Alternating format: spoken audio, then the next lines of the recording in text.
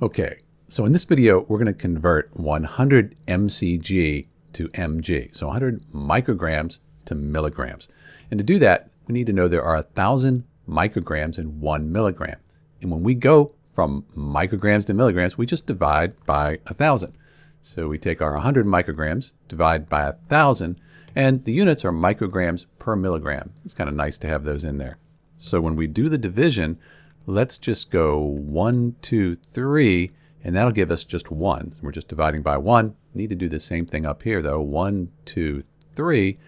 We end up with 0.100. Let's leave those last zeros off, and these cancel out, and we have mg. Those are the units that are left. That's what we're looking for. So when we have 100 micrograms, we divide by 1,000, and we end up with 0.1 milligrams.